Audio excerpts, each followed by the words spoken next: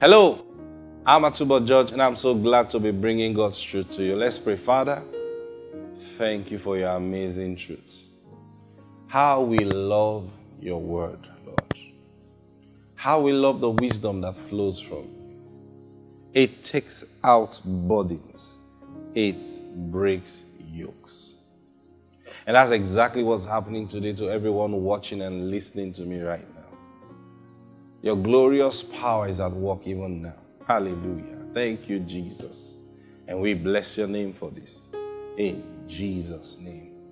Amen. Praise God. I was sharing something with you yesterday about Saul and Samuel. See, I was telling you about situational prophecies. There are certain prophecies that the situation warrants it. In other words, like the children of Israel asked God for a king. And God specifically chose Saul to be their king. They were not the ones that brought Saul to God. God chose Saul. See, and now I said situational prophecies always come with an instruction. If you keep the instruction, it will be well. The prophecy will be fulfilled. If you don't keep the instruction, then sorry, it ends with you. So now you see what happened in what we read yesterday. Samuel had told Saul, the moment you become king, 7 days, gather the people for 7 days, and we'll offer some sacrifices. And then I will now instruct you on what you will do as a king. Now, sometimes we are so glad to hear the thus saith the Lord. Thus saith the Lord, it shall be well with you. We shout, amen. This week, you're going to have an amazing amen. And then we forget that instructions are given alongside with it. Now, let me tell you this truth. You know, I was sharing with some brethren in a prayer meeting recently, and I was telling them, I said, look, we walk with God in two ways. See, David said, thy word is a lamp unto my feet and a light unto my path. So the Lord shows us the light. Now, what does the light do? The light shows you the direction you're going to. See?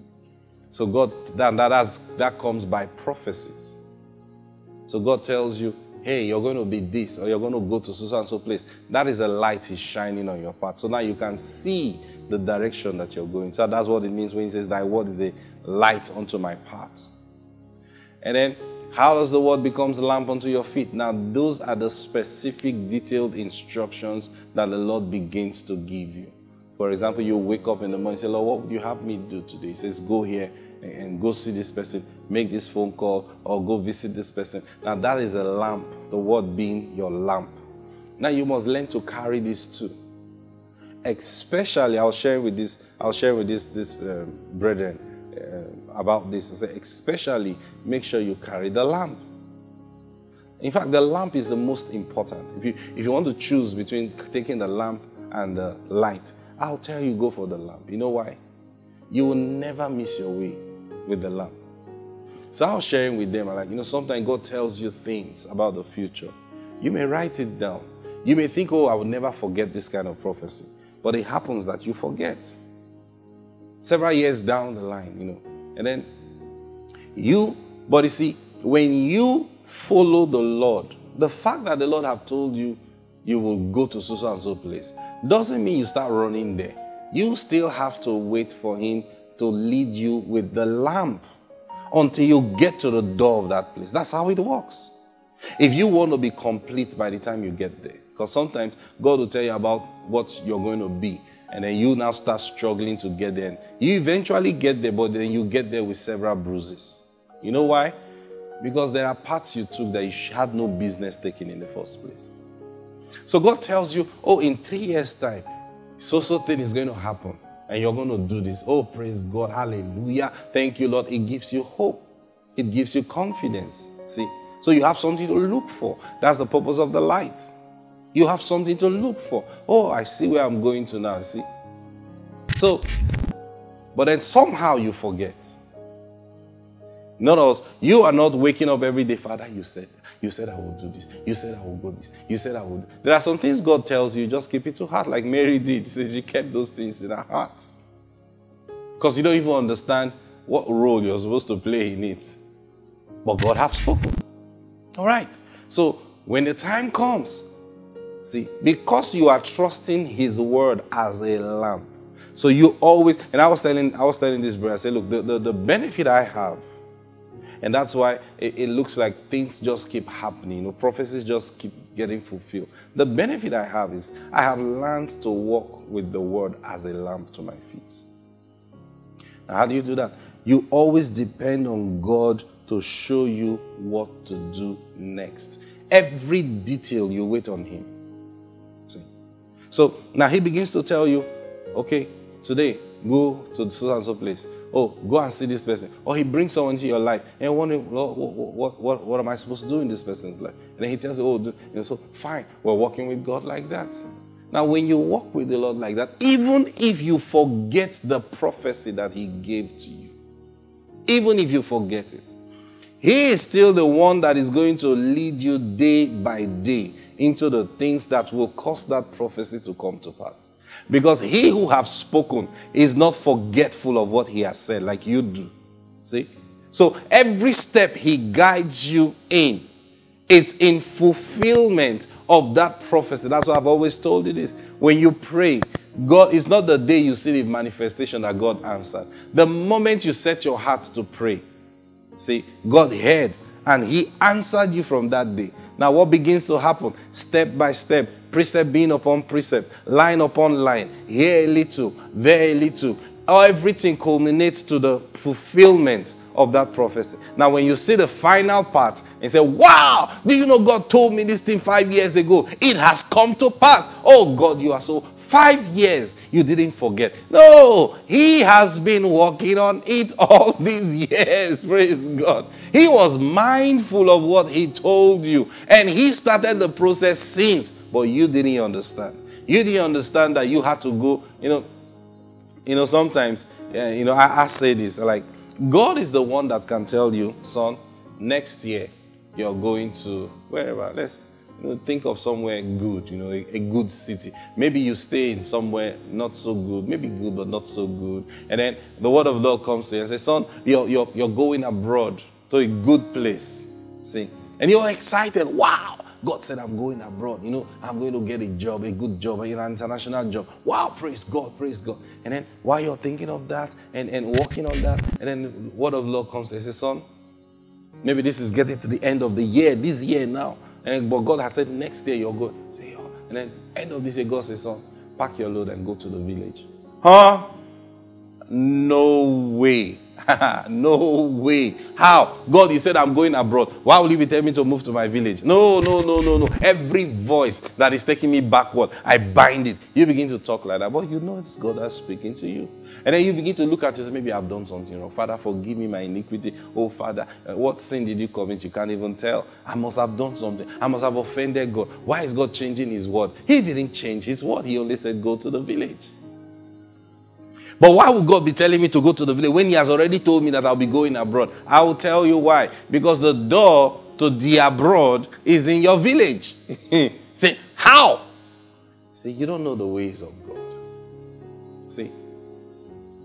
Now that's why God requires faith from us at all time. Now what is the faith? How do you demonstrate that faith? You examine what God has said. God said I'll be going abroad next year. Yeah. But now he's telling me to pack all my things and move to the village. He didn't say visit the village. He said pack all your things and move to the village. So how does that correlate with going abroad next year? Why should I be going abroad next year? I'm supposed to be in the city where I can attend interviews, I can attend. Why is he telling me to go to the village? Then you now reason it that, see, his ways are not our ways.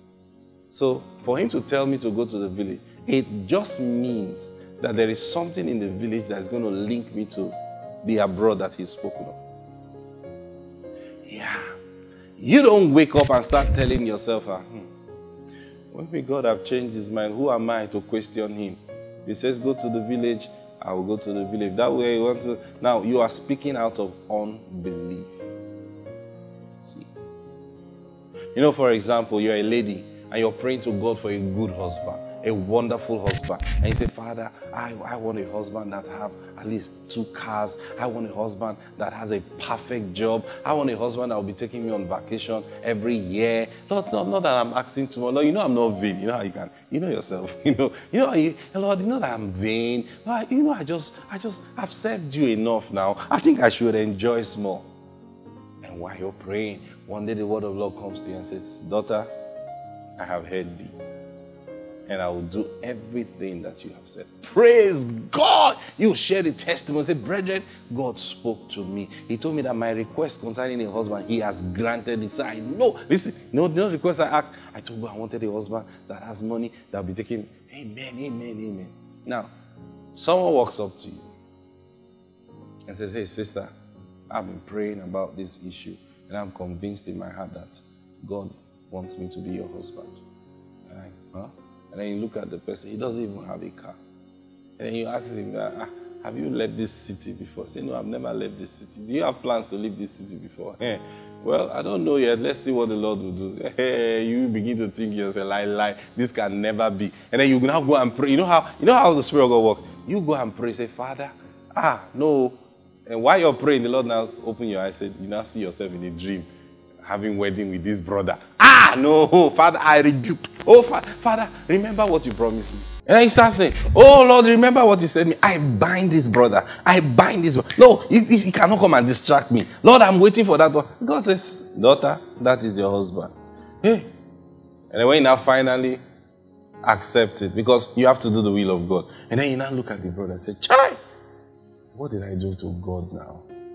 This one that cannot even take me to Lagos. Maybe in Nigeria. It's not kind of another city. Is it this one that will be taking me abroad every year? Hey, Father. Now, you have accepted the will of God based on that prophecy. But you see, you were doing it in unbelief. As a smart child of God, what should you do?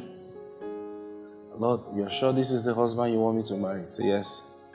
That's the husband I'm giving to you. Now you go look at all those prophecies again. And you remember the day God said, all those things you prayed about. And you remember the day God spoke to you in prophecy and said, I have given you all that you asked for. And then you look at this brother again. And then you tell yourself, all right. So this is the brother that is going to fulfill all these prophecies with me.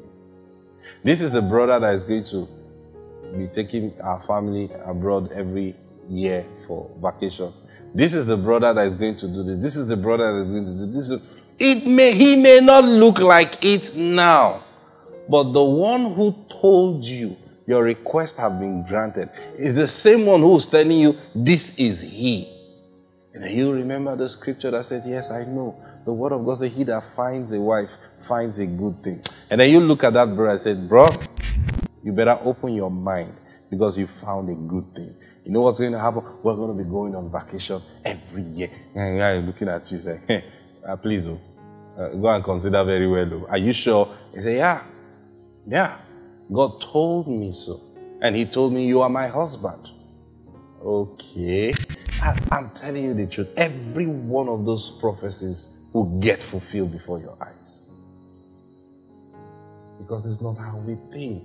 That person that has nothing today, you don't know the deposit that God has released inside of him. Now, it will take you, his contact with you, for those things to be realized. Now, this is how it works. But you get the story. You heard God say, this is he. Not one guy walked up to you and said, Kai, my biological clock is ticking. I think I should just accept this brother. To hell with all those things, so those expectations. Father, you know I'll just be in, you know now, but see husband, I've come. No, I'm talking about when God clearly see you must take every matter to the Lord and let his word specifically come to you. Don't say, what if God doesn't speak to me? Unbelief. Why are you walking in unbelief? What if he speaks to you? Or he speaks, and if you are his child, you know what he said? My sheep hears my voice. If you are his child, you will hear his voice, for he will surely speak to you. Don't be afraid to take every proposal to the Lord. Don't be afraid to take every appointment that is being given to you to the Lord. Lord, should I take it or not? and be mindful of the prophecies that he has given you. Praise God. Our time is up. Listen, the Spirit of God is guiding your steps today. You will fulfill prophecies. In Jesus' name, amen.